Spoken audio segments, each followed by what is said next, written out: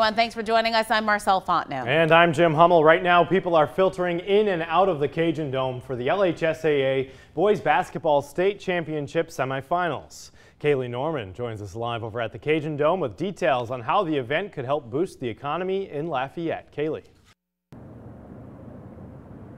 What was once known as the Top 28 basketball tournament is back at the Cajundome since 13 years. The event that took place in 2008 brought in more than 50,000 fans. And city officials tell me that this year's event could be a major opportunity to boost revenue here in the city.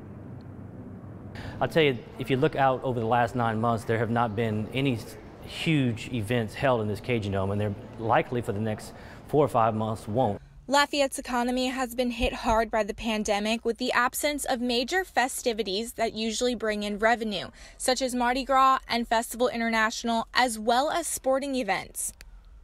We lost around 60,000 room nights just from the meetings and sports and convention business, not including leisure, not including concerts. So our hotels have been struggling, our restaurants have been struggling a little bit. So anytime you're able to host an event in this magnitude, you have to believe it's going to help out a little bit for the economy and for those in the hospitality industry. But Berthelot is hopeful that visitors like Brandy LeBranch, whose son is playing in the tournament for Riverside Academy, will take advantage of what the city has to offer while they're here. Well, we're going to do a little bit of shopping, go to the mall, girl stuff, eating, etc. The tournament will last until Wednesday of this week. In Lafayette, I'm Kaylee Norman, KATC TV3.